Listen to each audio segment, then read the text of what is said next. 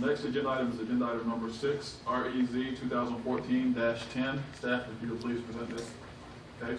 Yes, sir. Thank you. Subject property is located on 41 South, otherwise known as Bennett's Tree Service.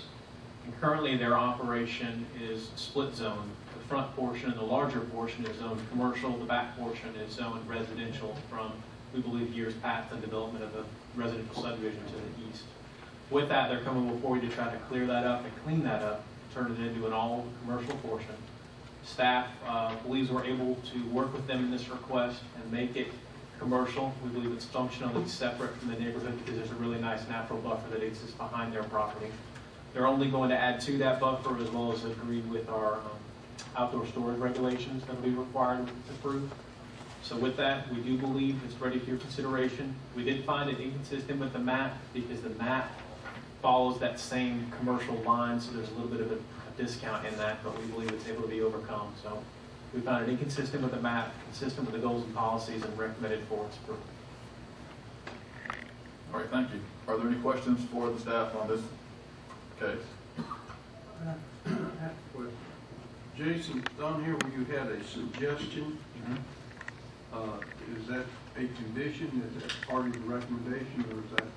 We talked it over as staff whether or not we needed to actually require those as conditions, but we felt like that the applicant, because they're in the code, would be required to do them, and will do them on their own accord rather than us making them do them.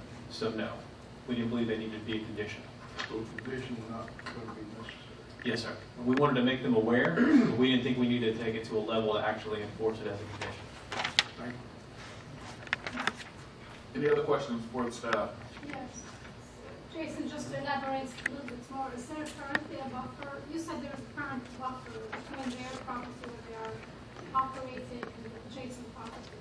Yes, ma'am. Does that satisfy the CH highway commercial buffer between CH and the residential property next door? I don't believe it does, but existing vegetation can count toward those buffer requirements. But I think they're going to need to meet with the zoning administrator and possibly staff out there to make sure how much of that buffer is actually on their property and what can count towards those requirements. But overall, I would say no, it probably does not meet all the buffer requirements, but it can be counted towards. Because honestly, I don't believe it's all entirely on the Bennett's property. I think a portion of it is, but a portion of it is on their neighbor's property. But functionally, it's there.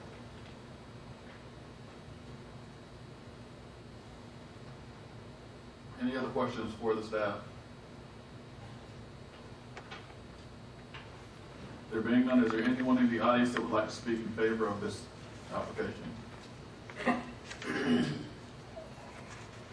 Is there anyone in the audience that would like to speak in opposition to this application?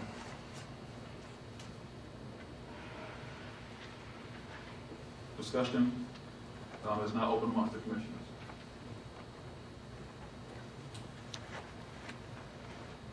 There being none, I will now entertain a motion from the commissioners.